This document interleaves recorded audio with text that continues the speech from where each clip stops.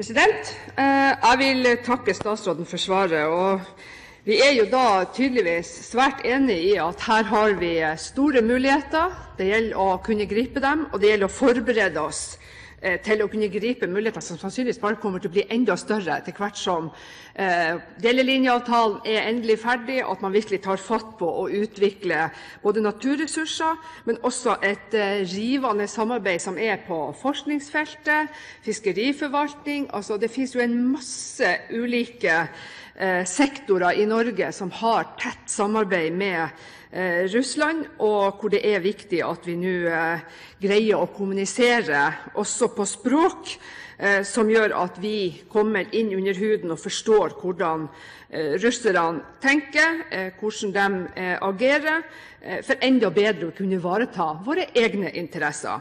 Statsråden var også inne på at både fylker og kommuner i Nord-Norge spesielt har relasjoner til Russland som gjør at her det ikke likegyldig hva slags kompetanse man har på dette området.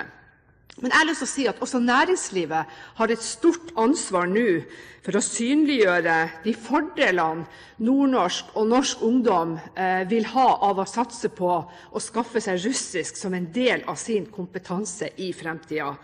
Og lederen for Innovasjon Norge i Troms, Svein Berg, han sa det vel sånn at kulturforståelse forutsetninger for å drive næringsvirksomhet.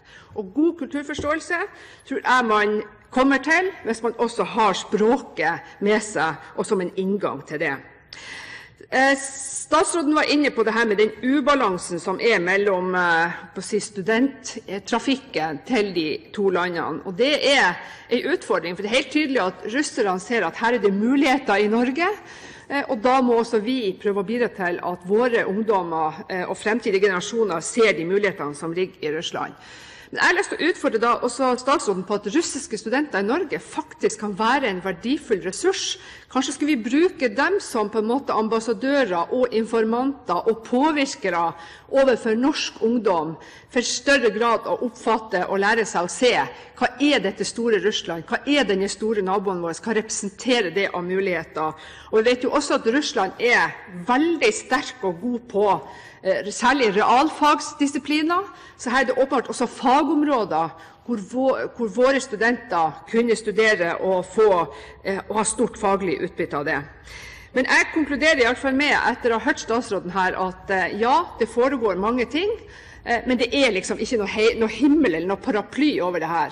Så jeg vil understreke det jeg var inne på i starten, at her ropes det på en måte litt mer sånn her strategi og helhetlig tenkning for å sikre oss at vi kan tilby russisk språk flere plasser.